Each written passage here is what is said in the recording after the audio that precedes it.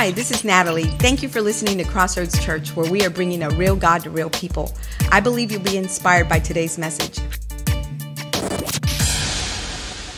Well, I'm the teaching pastor here. If you're like, who's that guy up there? Do you guys realize that in this month it will be 5 years that I've been here? Isn't that crazy? I've never been anywhere 5 years in my life. Anyways, that's a testament, I think, to our wonderful pastors, Marcus and Natalie Avalos. We are so grateful for them. Wonderful people. Started this church, about 13 years ago?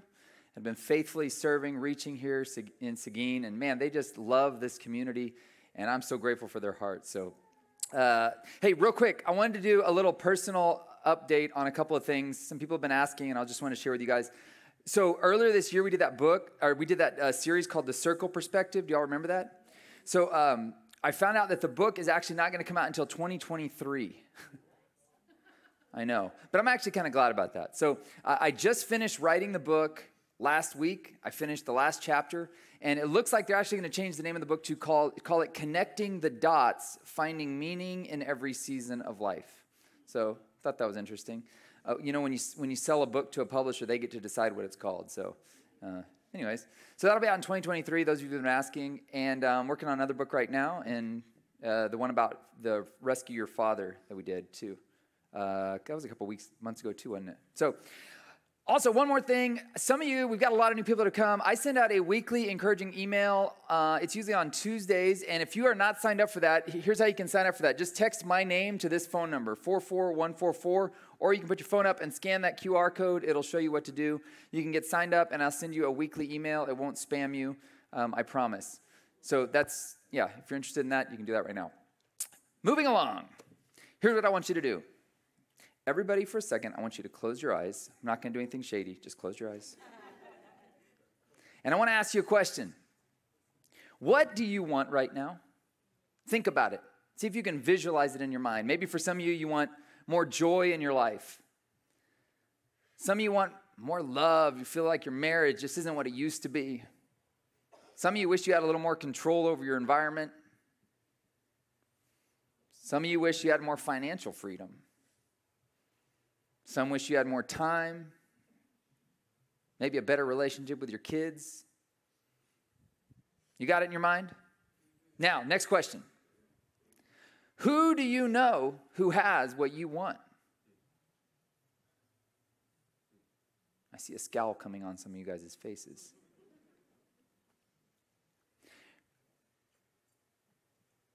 Okay, you can open your eyes. You got this? All right, so I want you to think about that throughout the rest of this message, because today we're going to talk about envy. Wanting something that somebody else has. And we all, listen, I know this about you because I'm the same way. We all know somebody in our life that every time we see them and we see that they've got what we want, we go, right? Some of you have removed friends on Facebook because you're just so sick of seeing their vacations. Right? I know how it rolls. Some of you, you've removed friends on Facebook because you're so sick of seeing how perfect their kids always look. You're so sick of seeing how perfect they always look. You're like, how do they always look so put together? I just woke up morning out of bed selfie. And they look all put together, and you're like, what? How come I can't look that good rolling out of bed? Some of you have got somebody that you know that you're a family member, and you just hung out with them last weekend, and they just irritated you because all they talk about is money. And what irritates you most isn't that they talk about money, it's that they got way more than you. You got that family member that's that way? Anybody relate to that? You're like, man, we're all scrimping and saving over here, and they're just like blowing through money, and if I had that kind of money, I wouldn't be that stupid with it. And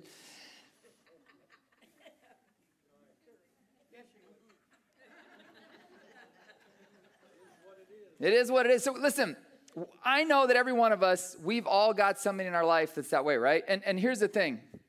C.S. Lewis one time said, comparison is the thief of joy.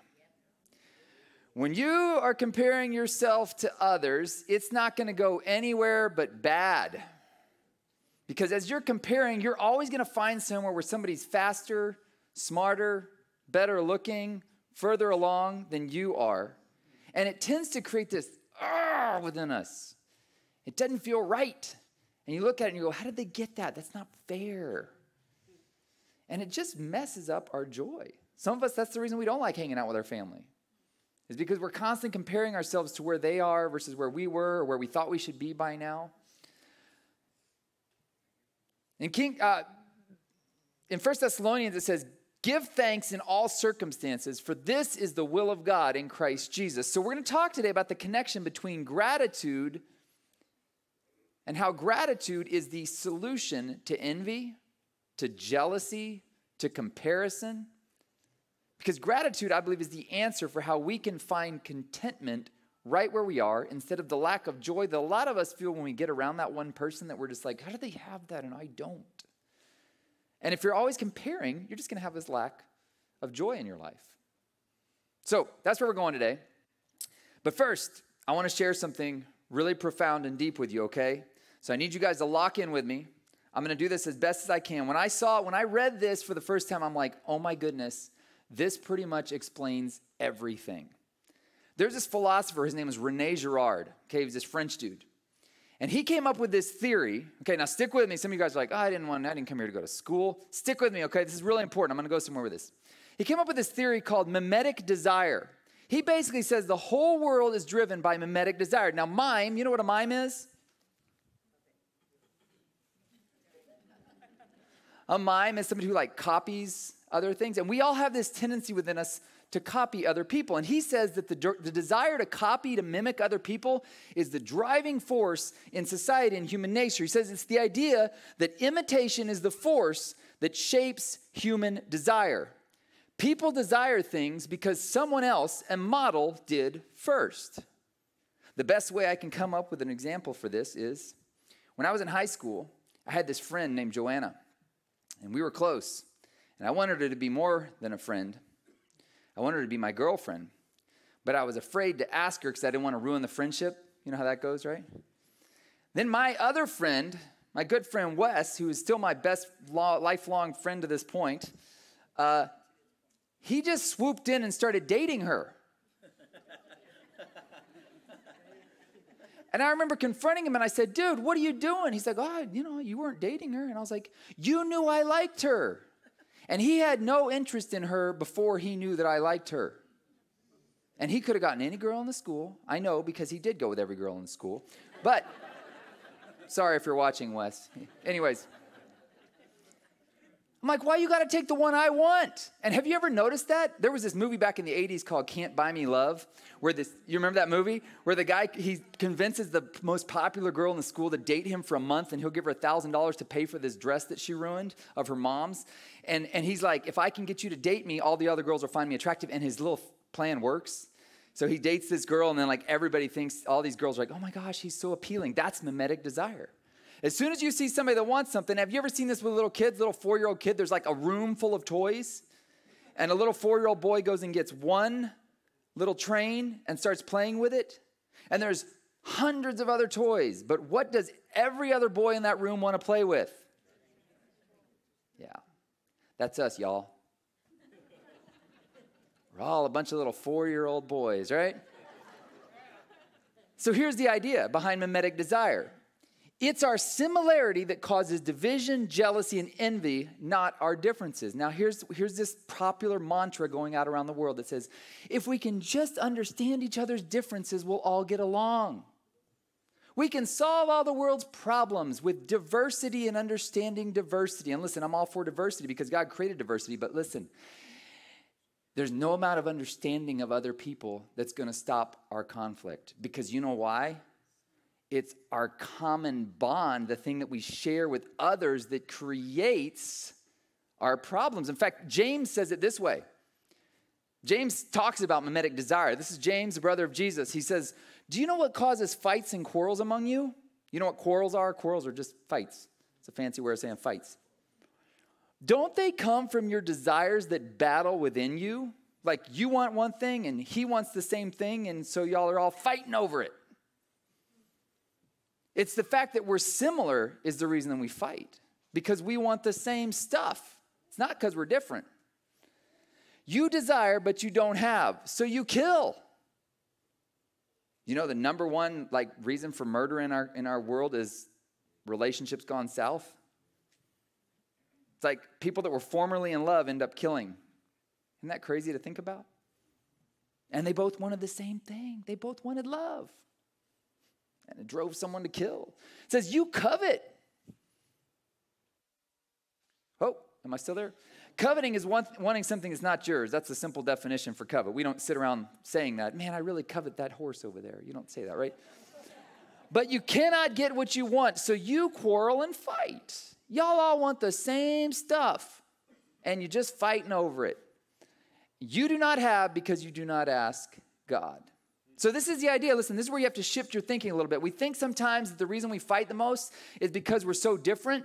But the reality is the reason we fight the most is because we want the same stuff. And you say, well, what do you mean? I don't know if I want the same stuff as my spouse, or I don't know if I want the same stuff as my brother. Okay, here's the three things. Now listen, if you've hung around me for more than 10 minutes, you've heard me talk about this. So those who know this, stick with me. Okay, here's the three things you want. Right here, it's all wrapped up in this little triangle. Every one of us, by the way, this book, if you're like, I'm going to blow through this. So if you want more on this book is available in the back. I only bring it when I'm speaking about the topic, but it's available in the back if you want to get it, where I unpack this concept. Every one of us wants security. You want to feel safe. You want to feel financial security. Maybe you want to feel emotional security. That's the reason you married that guy, because you're like, man, he'll keep me emotionally safe. You had a father who didn't protect you emotionally, and you're like, this guy will, right? And that's why you married that person. We all want a sense of connection. We want to feel seen, heard, known. We want to know that somebody sees and listens to what we're saying and thinking. And we all want a sense of control. Okay, now some of us, we've all got one that's a little more sensitive for us. Mine, as you all know, is control, right? So when I see somebody that's got like a setup, their life set up to where they have everything in their control, I want that kind of a life. That's what control looks like for me, is somebody who has control over all of their own decisions, which is why I have a really hard time working for a boss, because they control me. 5 years ago, when Marcus asked me to come on board here, he's like, hey, what would it take to bring you on board? I said, there's no dollar amount you can give me to bring me on board. He said, why? And I was like, I love you, man, but you will control me. He's like, I won't control you, I promise. I'm like, I don't believe you. Everybody wants to control me. Y'all are laughing because some of y'all feel the same way, right? This is why it's been a long time since I've had a real boss, because I want control. Now, some of you, connection is so important, and that's why you love your work environment. And that's why, man, COVID killed the work environment thing. You're like, this connection thing, online is not connection. Okay? And security. Now, so this is what we all want, right? And it looks different for all of us, okay? And so when we get in conflict, it's because something we want, we're not getting. And here's what happens in mimetic desire, the theory of mimetic desire. When we can't get what we want, we develop what's called a scapegoat. A scapegoat is the person, the group that a society decides they need to blame for not being able to get what they want. So here's a hypothetical scenario. This is purely hypothetical. This is not based in anything. It's just purely hypothetical, so just track with me. Let's say that a global pandemic started. Hold on, I know what you're thinking. Just wait. This is purely hypothetical.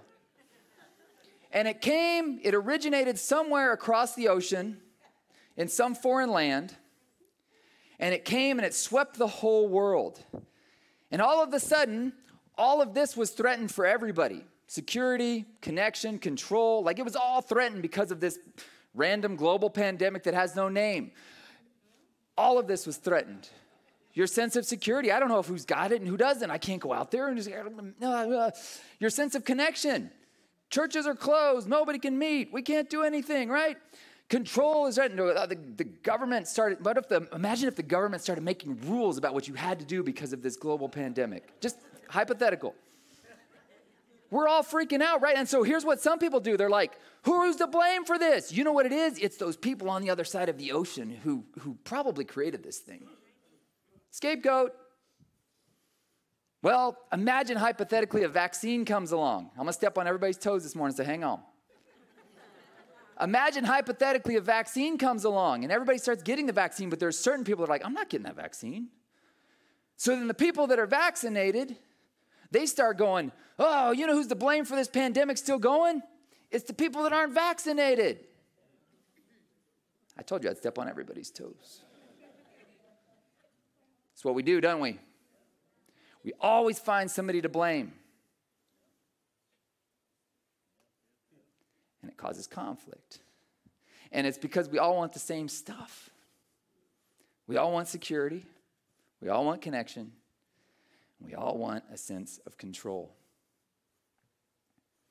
And the really challenging part is we see people who have what we want, and we get envious and jealous of them, which is why one of the 10 Commandments addresses this. Remember back here in James, it says, you guys covet. You want things that aren't yours. And you know, one of the 10 Commandments that God laid out, one of the formulas for how to live in harmony with the world around you was this. He says this, you shall not covet your neighbor's house. Don't covet. You shall not covet your neighbor's wife, or his male servant, or his female servant, or his ox, or his donkey, or anything that is your neighbor's. And I'm like, what a weird list of stuff, right? I started thinking about it, and I was like, actually, I felt like in the world of gym selfies, the King James was particularly insightful because it says, you shall not covet your neighbor's ass. And I know a lot of women are like, why can't I have a booty like her? Don't do it.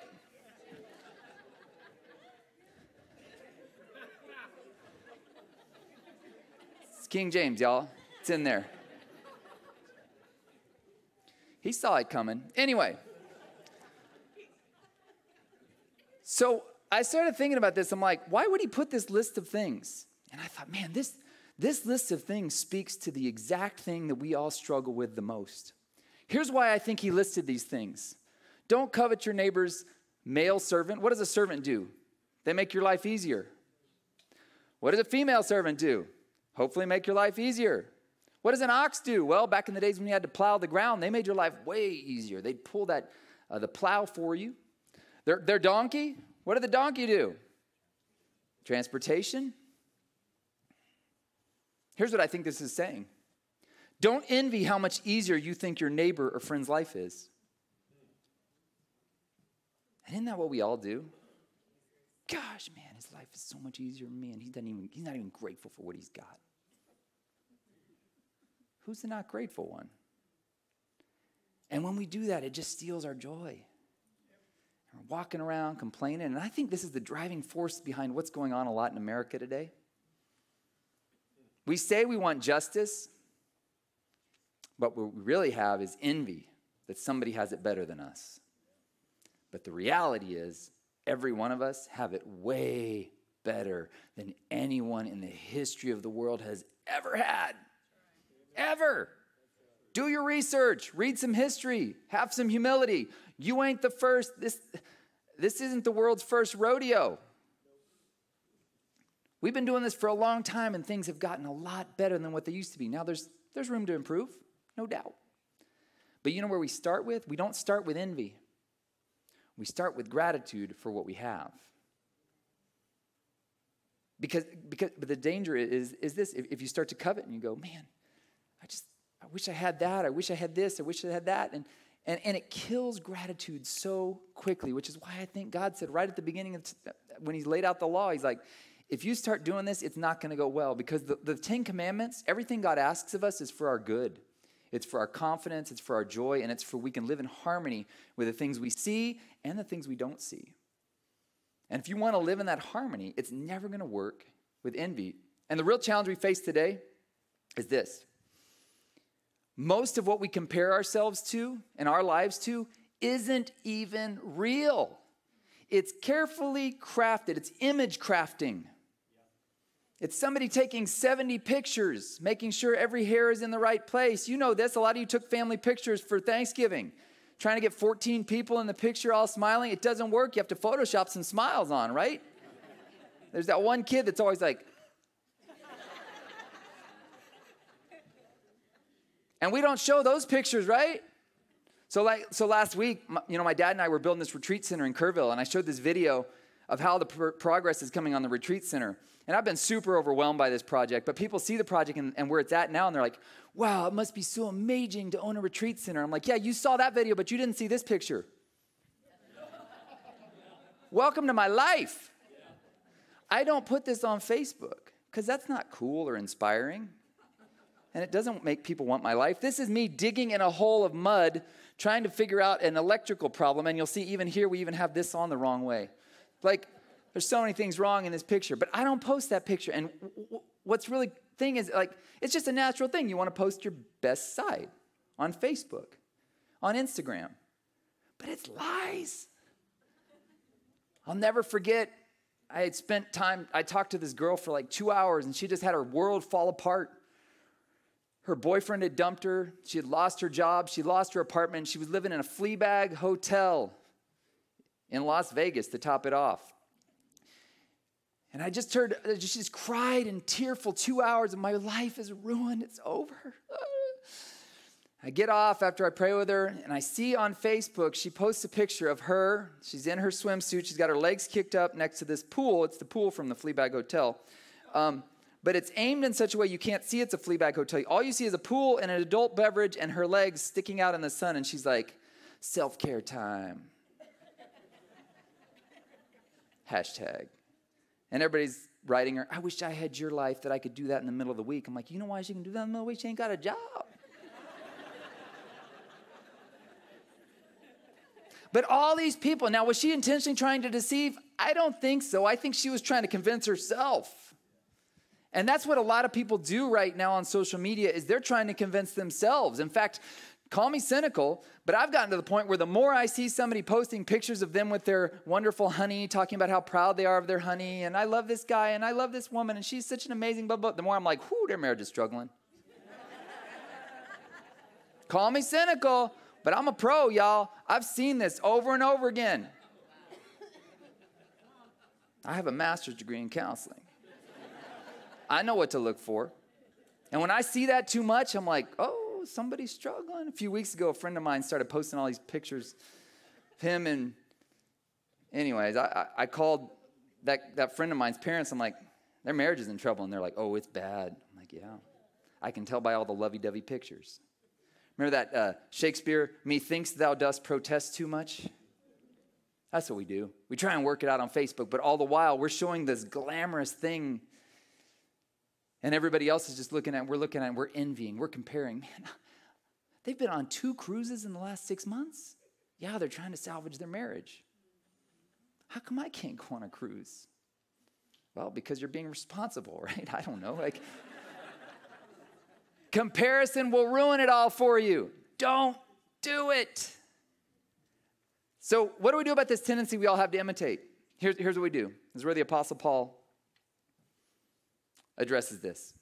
He says, guys, listen, you're all imitators. You all have that mimetic desire, that tendency to mimic and copy. God put that in you. But there's one person he wants you to copy. You're made in the image of God, so there's something that you're supposed to copy. And it says this, it says, therefore, be imitators of God as beloved children. Walk in love. You know that security, that connection, that control that you want? The only place you're going to get it is from the place you were made to get it from. You were created from love, created for love, and called to return to love. When sin separated us from God's love, he loved the world so much he sent his only son to pay the price for our separation from him. That whosoever believes in him will not perish, but have everlasting life. We're called to return to the only place that we'll ever get the security, connection, and control we want, and that's God's love. That's what he says, walk in love. As Christ loved us and gave himself up for us, a fragrant offering and sacrifice to God. I thought, it's interesting, this fragrant offering. I think, have you ever been around somebody that's just content with where they are and who they are? It's kind of a sweet thing to be around. You're like, this is a pleasant person to be around. They don't always have to one-up me. They don't have to prove they're further along than me. They're not always comparing. I think this is what it looks like to be an imitator of Christ. It's walking in contentment of saying, look, man, I'm not all I could be. I know that. And I'm going to strive towards that. And God's working in me to accomplish those purposes. He will accomplish the work he started in me. Man, but thank goodness I'm not what I used to be. And the only person you should ever compare yourself to is who you were yesterday. Never compare yourself to who someone else is today. Only compare yourself to who you were yesterday. Are you becoming more like Christ? Are you becoming more of an imitator of how God is? Are you seeking more the security, connection, and control from Him than you are from your spouse? Or from your job? Or from whatever you think it's going to give it to you? There's all sorts of things we think are going to give us those things. Where are you seeking it? Because only when you seek Him through that are you going to find the thing we all want: security, connection, and control. And that's the love that binds us together. When I recognize, man, you're fighting a hard battle wanting the same thing I want. How do we come together and do our best to make sure that we all get the same thing?